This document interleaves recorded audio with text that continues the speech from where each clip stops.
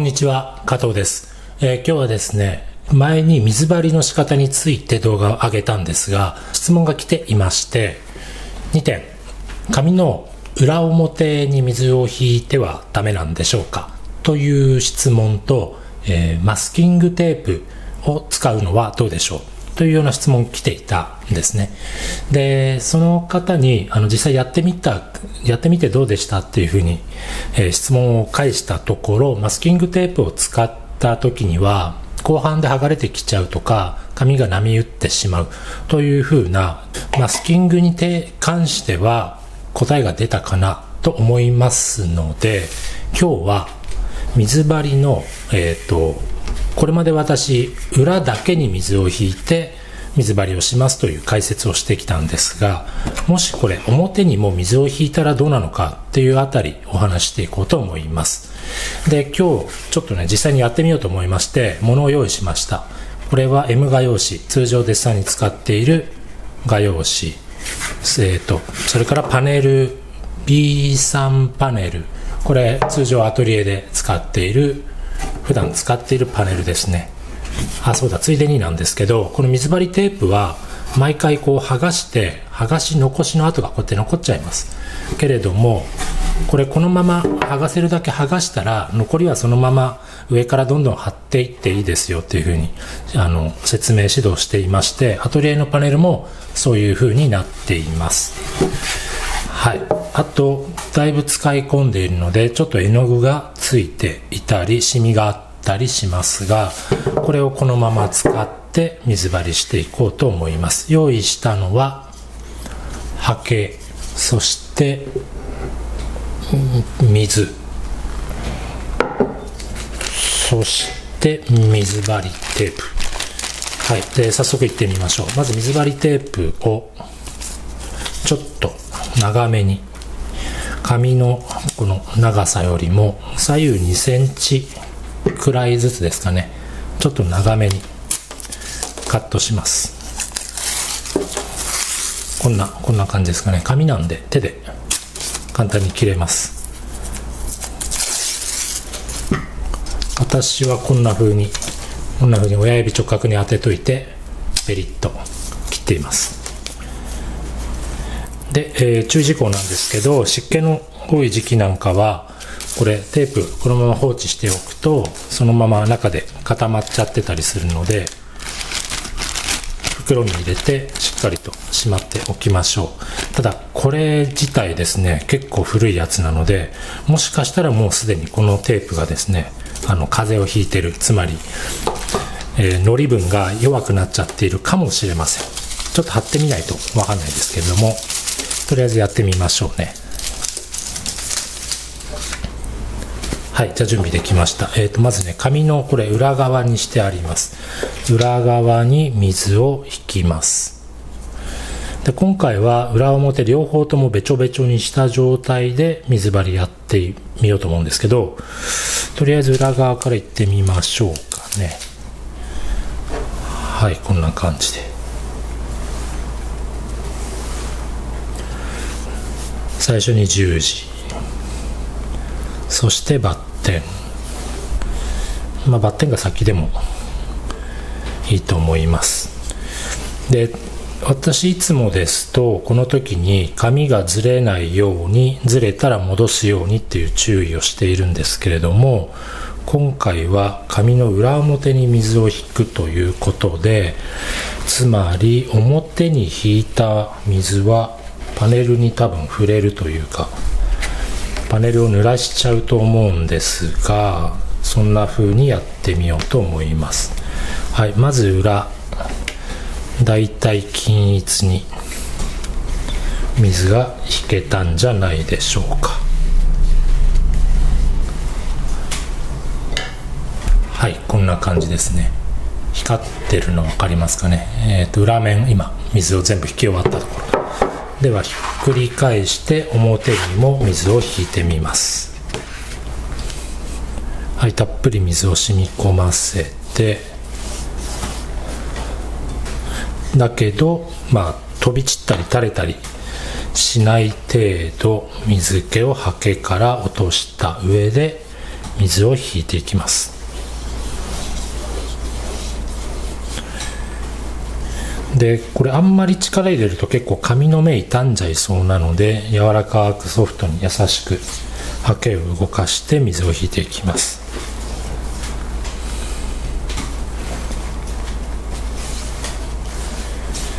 これは通常の画用紙、水彩紙ではないので、目止めというかサイジング施されていません。サイジングっていうのはにじみとか、を止めるための動作ですね。動作って言ってわかるかな。染み込みすぎないようにする目止め液みたいなのが水彩紙には施されているんですが、これただの画用紙なのでそういったのが一切施されていません。というわけで非常に染み込みはいいです。一発で染み込んでいく感じですね。はい、どうでしょう。だいぶ、はい、見てわかりますか。ちょっとペロンベローンとなってる感じ。ベローンと、はい、今これでだいたい紙に水を引き終わったところなんですけれども、今表に引いて裏返してみると、裏側も試色、指で触った時に乾いてる感じ、試色乾燥してるんですね。どうだろう、もう一回引いておいた方がいいかな。もう一回引いてみましょうか。いや、ちょっと待って、とりあえずちょっとだけ待ちましょう。1分くらいかな。裏に引いて表に引いて、今両面染み込んでいる途中、今紙が伸びている途中っていう感じですね。下手に触らないように、いじらないようにしてちょっとだけ待ちましょ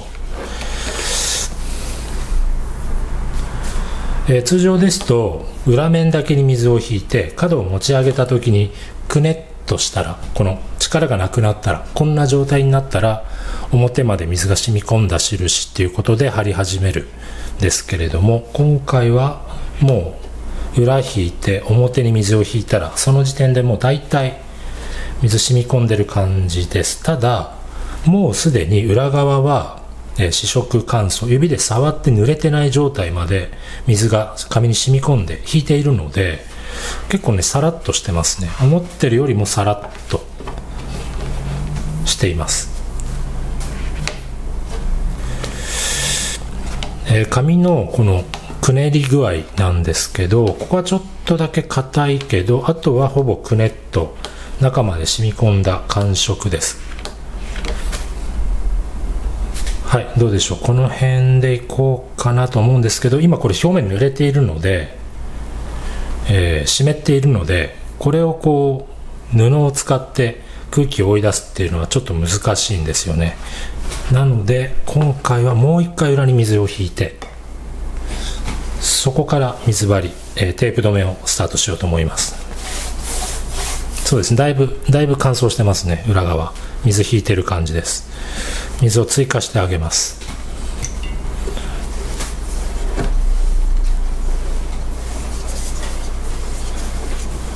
はい、裏面にもたっぷりと水を追加して、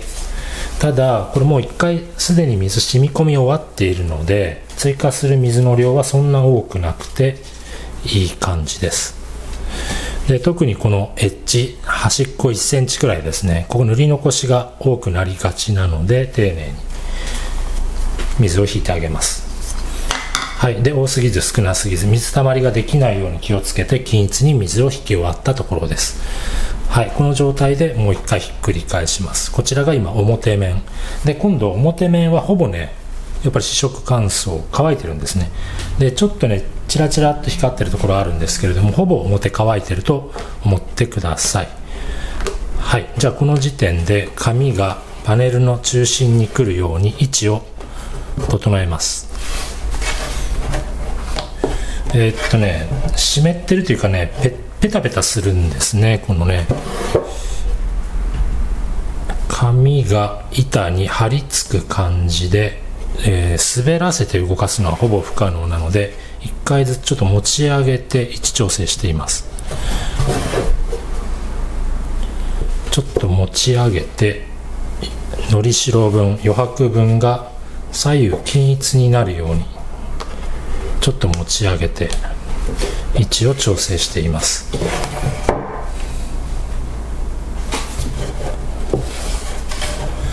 はい、だいたいこんな感じで、はい、いいでしょうか。はい、だいたい中心に来ました。で、この時点で本当はこうしっかりと空気を追い出したいんですけど、表面湿ってるのであまりこすりすぎないようにで角の位置を決めていきます。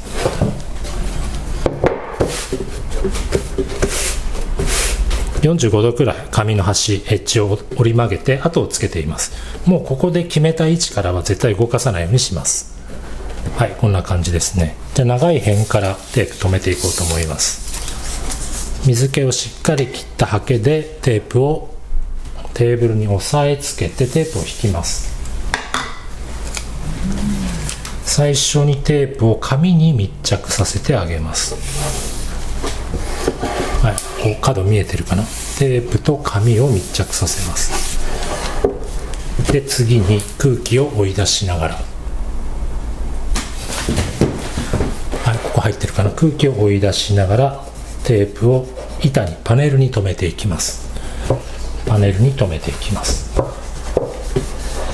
特にここ浮きやすいので角気をつけながら、結構留めやすいですね。紙がねしなっているっていうか、しっかりと水気染み込んでいるせいで、もう紙がくねっとくねくねになっちゃっているので、非常にこう抵抗感がないというか、張りがないせいで留めやすくなっています。はい、一面留め終わりました。反対側いきます。はい、しっかりと水気を含ませたハケの水分をしっかり取っておいて押し付けます。このくらいのスピードでテープを引っ張り上げます。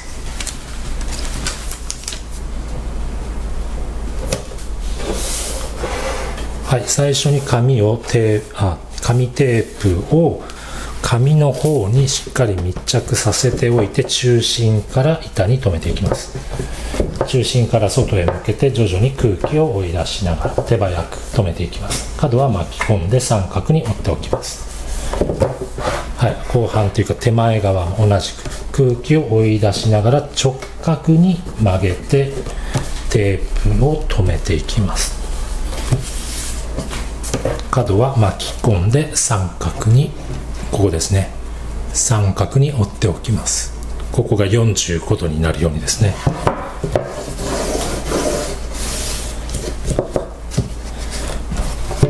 はい、長辺、長い辺2つ終わりました。今度短い辺いってみます。しっかりとハケを染み込ませて、水気を染み込ませておいて、水気を取ったら押し付けて、こんなスピードです。テープを紙の方に、はい、ここですね。テープを紙に上と下からちゃんとこう親指と人差し指で押さえつけて固定します。上下から押さえつけて固定します。固定したら中心から留めていきます。空気を追い出しながら中心から外へ向けて、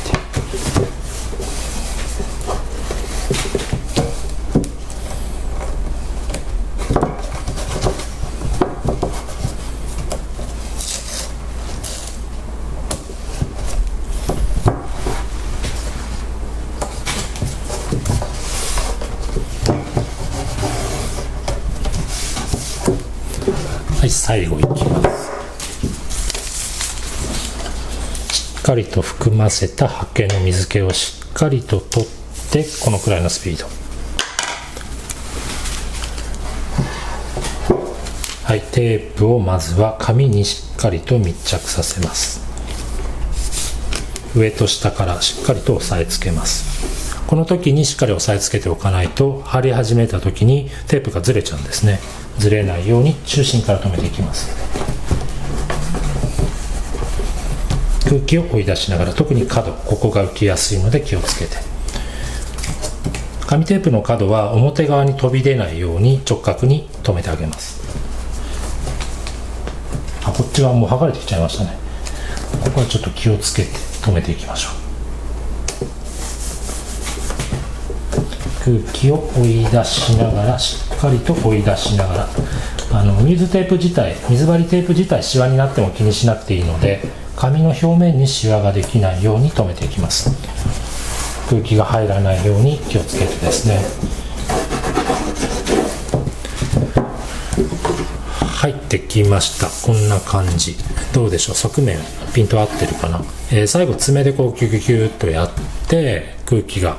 追い出されていればなおいいです。はい、こっち側はどうでしょう。見えてるかな。はい、だいたい良さそうですね。ここはどうでしょう。この辺もだいたい良さそうですね。この辺ちょっとテープにシワができてますけれども、紙自体にはシワできてないのでいいと思います。はい、ぐるっと一周四隅見た感じ、だいたい良さそうですね。これであとは乾燥させれば OK と。はい、いうわけで、今日は紙の裏と表両面に水を引いた水張りのやり方を紹介してみました。結論から申しますと、表に水を引いてもこんな風に貼れます。ただ一点気をつけてほしいと思うのは、今回使ったパネル、最初にちらっとお見せしましたが、最初に絵の具で少し汚れてたのは確認できましたでしょうか。水彩絵の具とか使った場合にパネルの木に、絵の具がちょっとついてたりすることあるんですね。で、透明水彩絵の具っていうのは水をつけると何度も戻ってしまいますので、そこに水がついた状態で紙の表側が濡れたパネルに設置すると、絵を描く前にその絵の具が絵を描く前のこの画用紙の表面にですね、絵の具がついちゃったりすることがよくあります。今回は絵の具がアクリル絵の具だったのかもしれないんですけれども、溶けて画面の表側、この面につくということはなかったようです。もしかしたらつくかなと思いつつもべちゃべちゃに濡らしてやってみたんですけれども、今回は大丈夫でした。その辺自分のパネルが綺麗でしたら問題ないんですけれども、ちょっと絵の具がついていたり、その絵の具が透明水彩絵の具だったりする方は、紙の表に絵の具がつかないような工夫が水を引くときに別の板の上でやるとかですね、そういった注意が必要になるかと思います。で、やってみた感想なんですけれども、裏面に塗って表面に塗ってもう一回裏面に水を引いてから水張りしました。スピードで言うと、水が染み込むのを待っている時間は裏面だけに水を引いて待つのよりもだいぶ時間短縮されたような気がします。ただこうやって貼り終わった状態で紙に含んでいる水の量は、裏面だけに水を引いて水張りした時と比べてだいぶ多めの印象です。つまりこれで乾燥させて描き始める、鉛筆でデッサン始められるまでの時間は裏面だけに水を引いた水張りに比べてちょっと長くなると思います。そんなわけでちょっと急いで水張りをして今からデッサンをすぐ始めなくちゃいけないっていう受験生なんか、授業前にさっと水張りをしてすぐに鉛筆で描き始めたいっていう方は少しね多めに時間を取っておかないと、紙に水が染み込む時間は早いんですが、水張り始めてからデッサン、表面に鉛筆で描けるようになるまでの時間はちょっと長めにかかると思います。はい、早口で進めてきましたけれども、今回は表面裏面両面に水を引いた水張りはどうでしょうというご質問に実際に水張りをして、みました。参考になりましたでしょうか。はい、今日の動画は以上になります。それではまた次の動画でお会いしましょう。さよなら。